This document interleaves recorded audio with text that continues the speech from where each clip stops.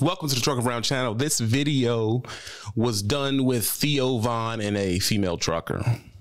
And she's discussing pretty much the sex worker problem in trucking. And she is going to say what she's seen on the road when it comes to us. Truckers against trafficking. We are against that. Well, actually, if there's mostly what I see is men that are single out there picking up the lot lizards. Okay.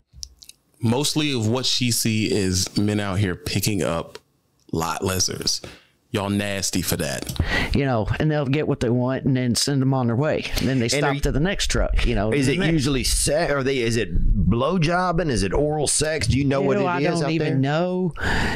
Look at her face. And that's the appropriate response. You nasty. Y'all need to stop messing with the lot lizards, man. The way she's saying it is crazy because I don't see that a lot, but it makes it seem like it kind of sounds like she sees it a lot. I don't know. It depends on what state you're going to. It just, I guess it would depend on the girl and how much money he wants to spend, you know. Ugh. But yeah. Do you know the rates on any of it? How? No, I wouldn't want to. Yeah. Because it's literally like, you got to worry about them girls sometimes because I've been told that they can actually lay underneath your trailer. And as you're coming out to say, if you're a man, you're standing out there taking a piss. They cut your ankle. They can cut you. Cut you in the back of the ankle, like on Hostel. And rob your ass. You hear that? A lot of this stuff is going to the point where they're just robbing you. They don't even want to get the cheeks out. You open yourself for a lot of liability and danger to person when you mess with these girls. So I hope that y'all are not to mention a lot of these girls are trafficked. It is not a good idea for you to be picking up any lot lizards of any kind. Just like Hostel. And you got to watch them. I've watched them at night when I'm just pulled in and it's 2 o'clock in the morning and it's been raining. I'll see, you know, it's actually raining. There's a woman walking around in a pair of shorts and high heels and she's tapping on each door. Well, it's dark. Can't really tell.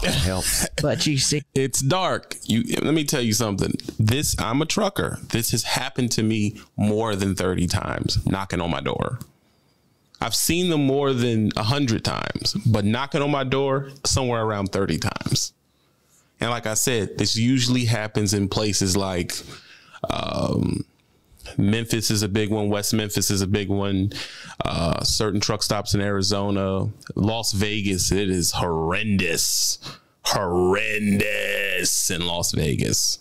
Yeah, it can be a problem. See her, you know, going from door to door to door to truck to truck to truck. Oh, yeah. And then the next thing you know, she disappears for about 20 minutes. And then she's out again. You'll see a light on in the truck. That's the dome.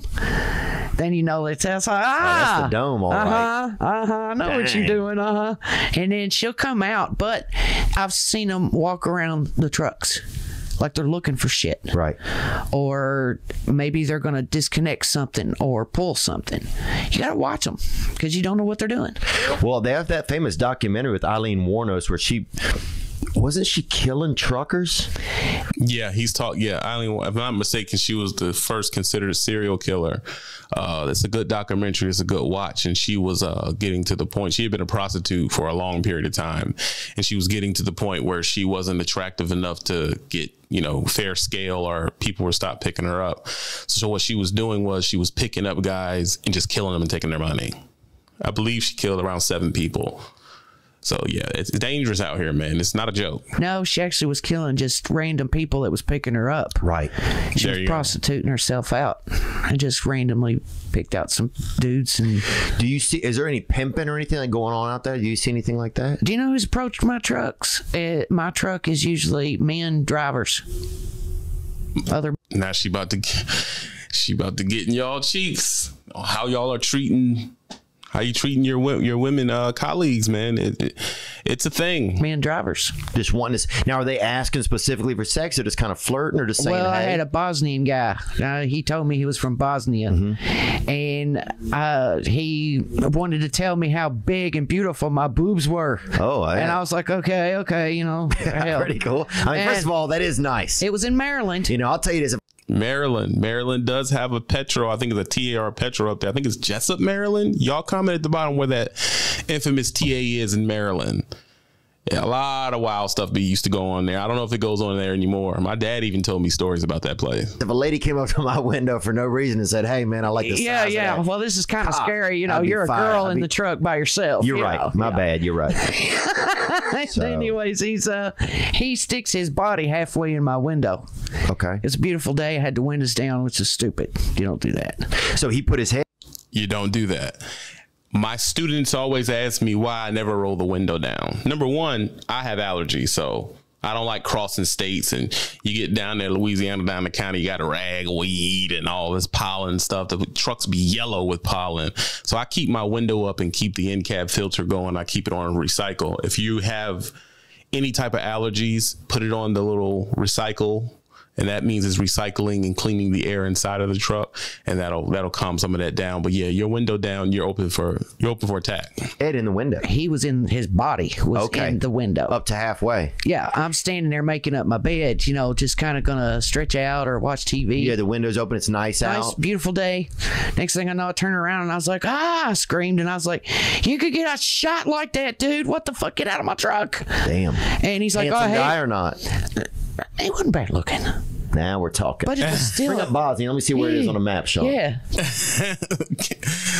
Theo is an asshole, but at the same time, he's a comedian, so he's supposed to make light of some of this stuff. Check it out. Bring up an because I asked him if he was Russian, and he got pissed at me. Oh yeah, they get upset. He's like, "Oh hell no, I'm not Russian." Well, just wear a sign that says Bosnian, then, dude. Because I was like, "Well, where are you from?" And he's like, "Bosnia." Yeah. We hate Russians. Yeah, they'll fight, man. They love to fight Russia. Yeah. Maybe Google Bosnian man. Outdoors, maybe. But yeah, he told me that if he would hate himself if he didn't tell me that he wanted to have a good time. I was like, roll on, Alabama. I ain't know.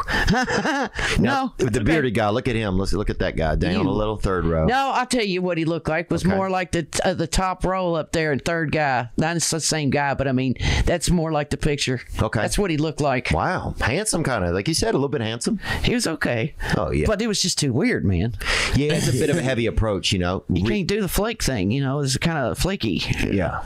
Yeah, I mean, I can only imagine, what women really go through driving by themselves. And if there's a woman that want to come on the show and discuss it and talk about the things that happen when you're driving by yourself, I can only imagine what y'all go through, because truckers can live up to their reputation.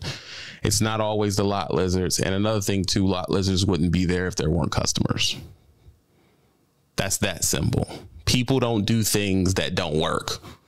They're there because it works, and they get customers and they make money. You try to encourage young men to at least shoot their shot, but that's kind of a shady way to do it. Well, I'll tell you some funny stuff too about other episodes this way. I was doing a dedicated run, which is the same thing every day. And I was leaving from our shop, which is in Louisville, to Indianapolis UPS. Okay. And coming back, same thing every night. Well, started running into the same fella that in a car right up alongside of me, just grinning and waving, from his car. And I'm like, "Hey, how you doing?" And I'm driving on, next thing I know, he's blowing his horn. So I glance down and he's got his junk hanging out. Oh, wow. Okay. His penis, huh? Yeah. Oh, yeah. Wow. Dear then God. he backs off. Okay.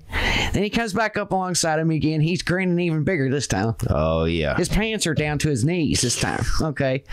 Well, I'm sitting here just driving, literally wanting to put my hand next to my face, and just kiss here, because I'll slow down. I've seen this in cars.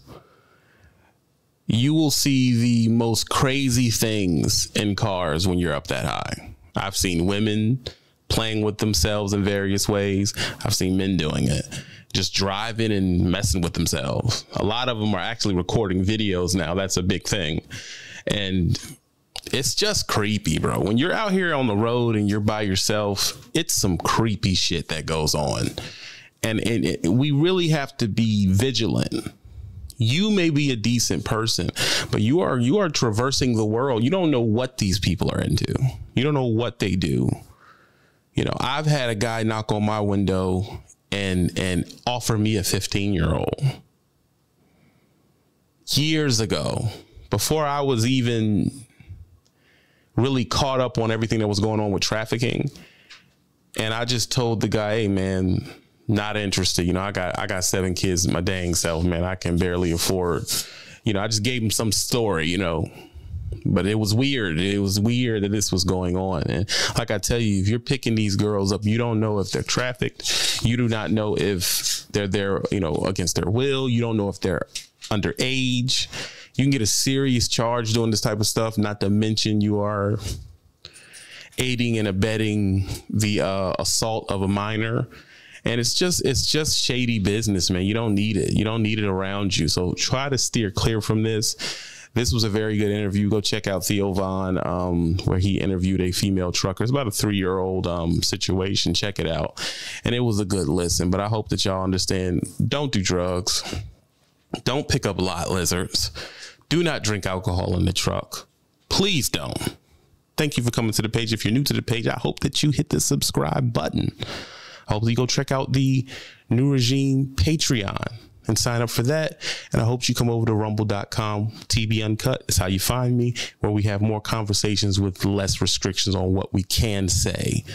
The live will be this Friday at 12. You must show up at 12 or 1 o'clock, because you do not know if you're going to get a notification or not, because YouTube is kind of flaky on the notification. But if you sign up for Rumble, Rumble gives out 100% notification, and you'll always be informed about what's going on the Trucker Brown channel. Thank you for coming.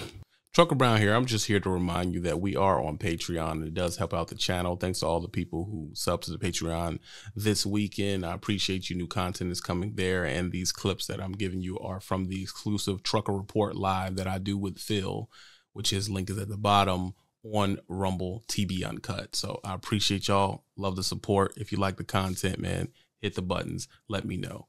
Thanks for coming to the Patreon.